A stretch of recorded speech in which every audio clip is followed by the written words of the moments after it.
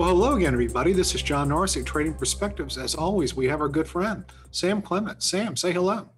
Hey, John, how are you doing? I'm doing very well. Thank you for asking, and I hope you're doing well. I am doing well. It's been a good week so far. Well, it has been. You know, what was really kind of interesting about last Wednesday, we had two very major newsworthy events, right?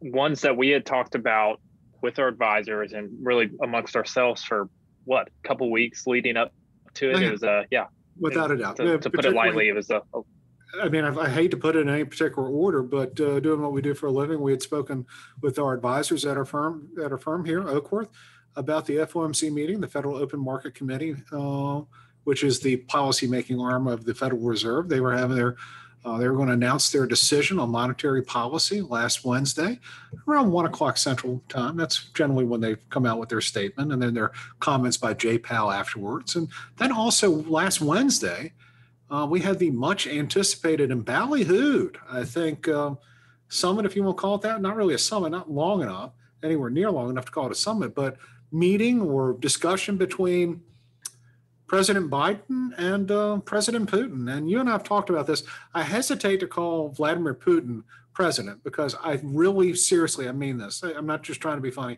I think he needs to quit screwing around, acknowledge the obvious, and crown himself czar. That's the way he wants to behave. And, you know, that's the way he behaves. And if all of a sudden he just goes, listen, I'm the autocrat of all the Russias, then everyone will go, okay, well, fine. You're finally acting like it, you know, as opposed to sitting there saying we're a democracy. Just go ahead and call yourself an autocrat, the emperor of all the Russias, the czar. And so I like it. I like it too. Now, the thing is, despite how widely anticipated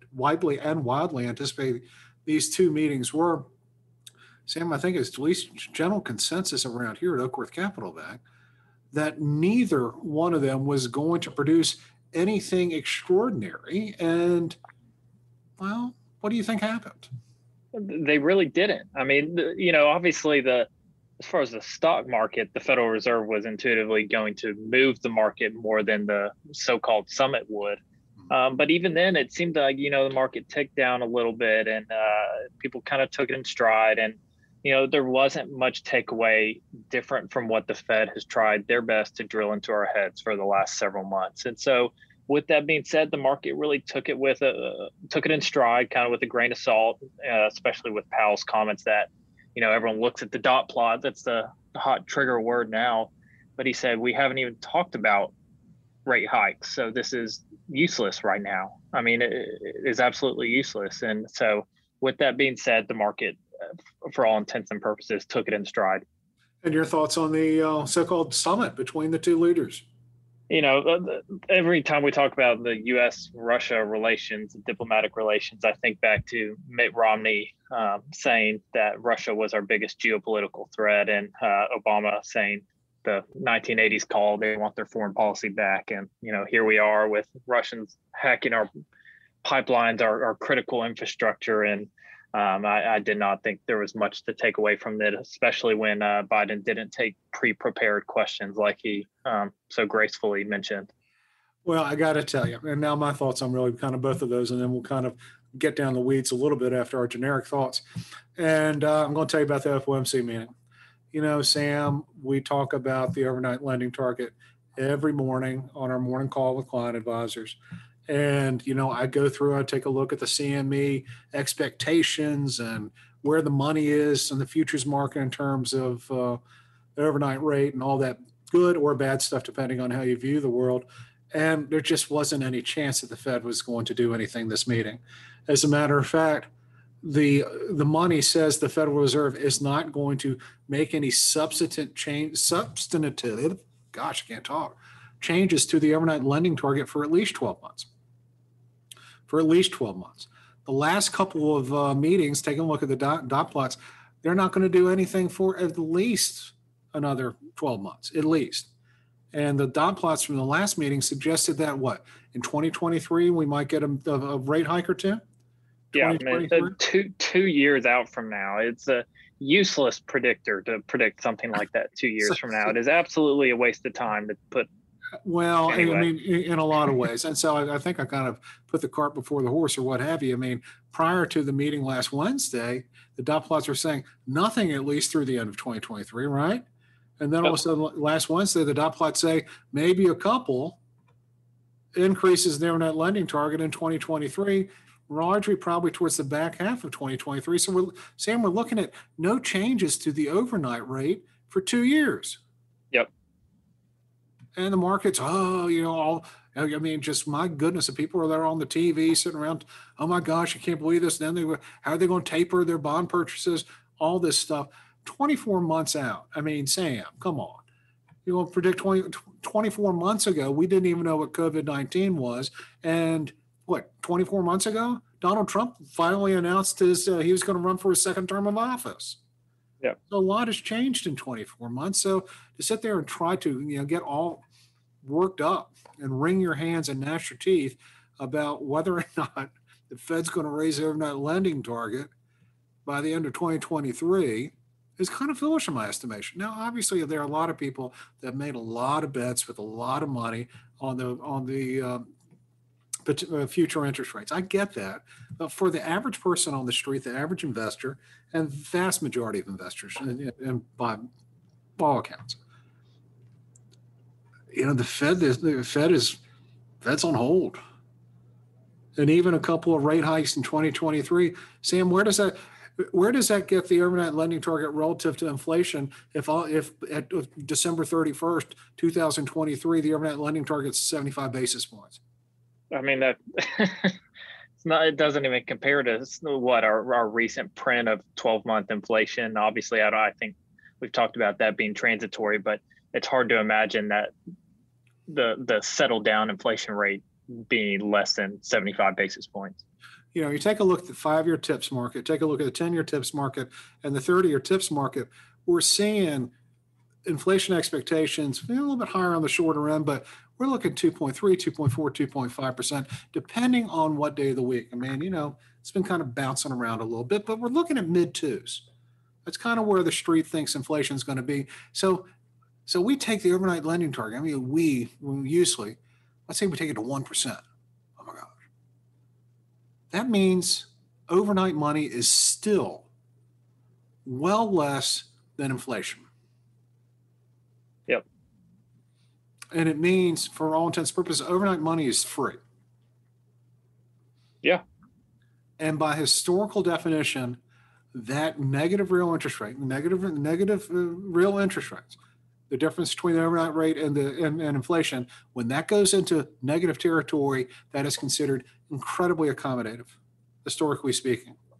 And so we had investors this week worried about that, and they got a little bit out of shape on Wednesday, but not too much, like you said, not too much.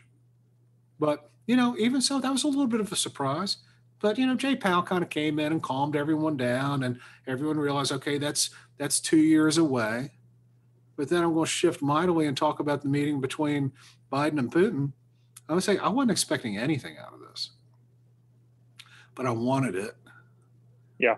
I mean, gosh. I think everyone wanted it. Everyone wanted it. Everyone wanted it. I mean, it's kind of like, when you go to see a professional wrestling match, you don't want to see them go and do some, half Nelsons. I mean, you want to see something good, Yeah, you don't want to see, two boxers hug it out the whole round. You want to see some haymakers and some good stuff. There didn't seem to be any acrimony. Didn't seem to be any harsh words. It seemed to kind of be very well scripted, very well orchestrated.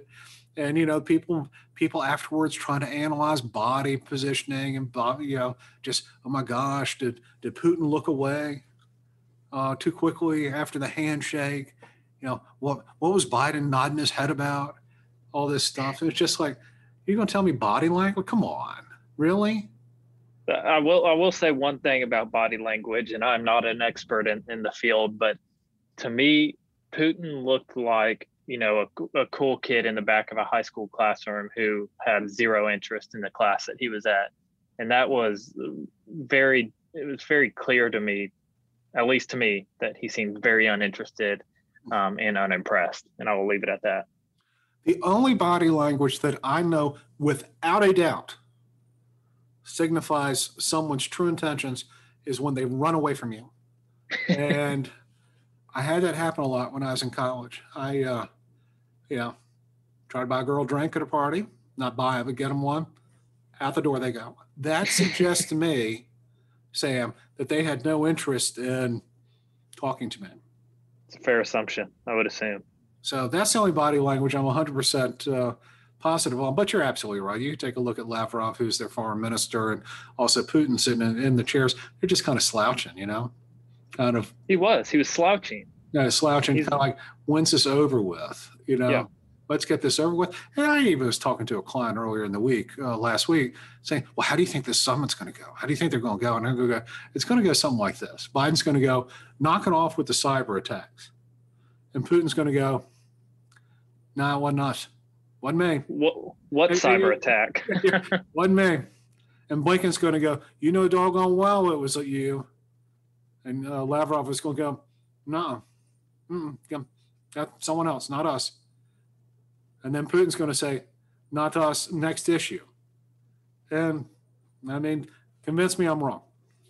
Well,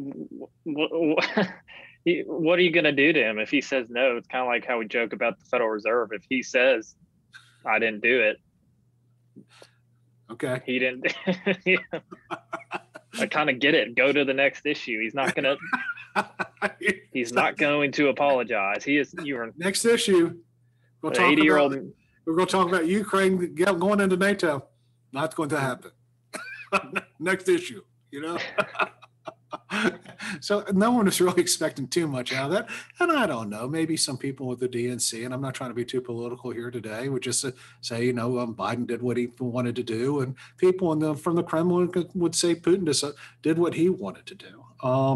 You don't need to have two of the three world's strongest military powers not even talk with one another. So if anything is positive about that, at least talking again, exchanging ambassadors, all that good stuff.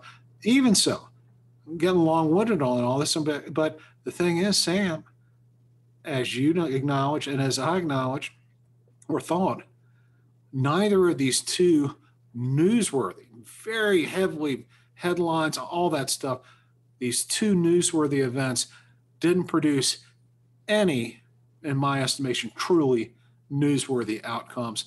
Convince me I'm wrong.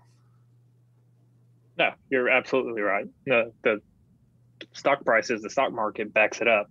These were essentially non-events to the financial world. Mostly. And as you and I talked on Friday of last week, in terms of the summit in Geneva, it's already off the front pages. Yeah, the last story about it was old man Biden going off at the CNN reporter for a unscripted question, and then that was there for a couple hours, and then next story. Yeah, he needs to knock that off. He has a history of doing that type of thing, getting angry reporters or people asking him unscripted stuff. Yeah, that seems it doesn't seem like something he should be doing. We'll just leave it at that. And of course, people go, well, Trump had 4 years of doing stuff that he shouldn't be doing. I'm not saying that. I'm not getting involved in that, just in any of them. So, Sam, if these two newsworthy events were not didn't really pan out, or at least these two potentially newsworthy events last week weren't actually newsworthy, pray tell, what was maybe arguably the most newsworthy event of last week? Well, last Friday, first off, there's certain people, very few people who can move the market. It has to be someone with influence over it and with an opinion that is changing the preconceived market's opinion already priced in. So like maybe Jay Powell? Yeah, maybe Jay Powell, or maybe another member of the Federal Reserve who's going to be voting next year. Well, so, who? Jimmy Bullard. Jim Bullard? Sam, who is that? Nobody even knows his name for the most part. If you know his name, you either work in banking, finance, IB, or something of the sorts, or you're just weirdly in tune with the Federal Reserve, because there's not a whole lot of reason anyone should know his name that's not involved with this sector. Meanwhile, my friends at Parkside Financial out in St. Louis are going, come on, everyone knows who Jim Bullard is. And we're going to cut the suspense, which I know is as thick as pea soup right now, and tell you that Jim Bullard is the president of the St. Louis Federal Reserve Bank, right? Yep. And Mr. A Bullard, non-voting member well, this year. he's a non-voting member on the Federal Open Market Committee, which is, again, the committee at the Fed that sets monetary policy. So what he has to say about interest rates this year, at least for the next 6 months, really doesn't matter too much. Yep. However, this morning on CNBC, Sam, I was driving, well, this morning, last Friday morning on CNBC, I was driving back from Mobile, Alabama to Birmingham, and I missed the comments. Please tell us, what did he say that was so shocking? Well, that goes back to my first caveat that it has to be someone obviously important enough whose opinion is valued enough. Checks that box. But then he has to be going against the grain for what the market has tended to price in. And like we talked about last Wednesday when the Jay Powell spoke and the dot plot came out and all that, yeah, the market maybe got a tiny bit upset, but had priced that in after that. So the market felt comfortable until somebody who's going to be voting next year comes out and says, that's wrong. Or, I'm going to be voting that it should be happening in 2022 for all intents and purposes. And so that's that perfect storm of somebody with the power to move the market saying something that is not priced into the market. And that is exactly what the case was. He was expecting rate hikes next year, which is somewhat drastic. I mean, it still doesn't bother me, give me a ton of heartburn, but that is a significant difference than what essentially every other member of the FOMC had talked about. And if you've listened this far, what really kind of made this unexpected was not only that it was Jim Bullard, but also the timing. Rate hikes as early as 2022, whereas prior to this week, virtually everyone who works in this industry thought the first rate hikes would happen after 2023. So we're thinking at least 12 months earlier, if not 13 months earlier, at the minimum, the Fed starts hiking the overnight lending target and thereby taking credit out of the markets. But Sam, I think what was perhaps a little bit most surprising to me was, look, I know who Bullard is. I understand he's not on the FOMC, but the president of the St. Louis Fed is, in the hierarchy. He's in there. I mean, he's in there. And for him to come out and say something that was kind of significantly different, in my estimation, of what Jay Powell said just on Wednesday afternoon, for all intents and purposes, was a little unusual for a Fed president to be kind of not towing the party line, one, but certainly not towing the party line as well as he should be so soon after his boss, the chairman of the Federal Reserve, was over the tape saying something maybe a little bit different. Your thoughts?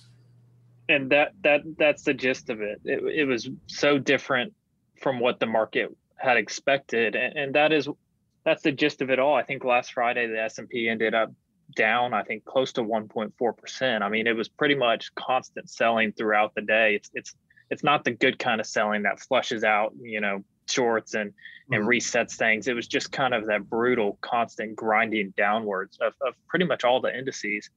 And the markets are all built around, derivatives are built around, everything is built around expectations. I mean, the currency markets, it's all built around expectation. And it changes on a dime when expectations change. And then when somebody throws a wrench in all of those expectations, things go haywire. And that is shown time and time again. I mean, it was shown in, back in 2018, I think it was, when Jay Powell, couldn't say the right words any of the meetings, and he just continuously said the wrong things. That meeting was awful. It was, and he's learned. He's doing much better. He is doing much better. Maybe Bullard will learn after this one. But when you change expectations, anybody who has the power to change the entire market's expectations, at least somewhat, it's going to cause pretty drastic moves and corrections, not necessarily a stock market correction, meaning 10% down, but just a correction to what's priced in as far as expectations. All right, Sam, I'm going to throw a hypothetical at you, starting to kind of wrap things up a little bit here. All right. Imagine you're cooking out somewhere. Okay. Imagine you're grilling out, and that's what we call barbecuing in the Deep South. When you're cooking hot dogs, hamburgers, steaks, that's grilling out. It's not barbecuing, right? It's not barbecuing. Yeah, barbecuing is something else altogether. So when you're grilling out, maybe this weekend or what have you, and someone goes, who can move the markets? If Joe Biden and Vladimir Putin can't move the markets, two of the three most powerful people in the world, who in the world can move the markets? Your answer is? Jimmy Bullard.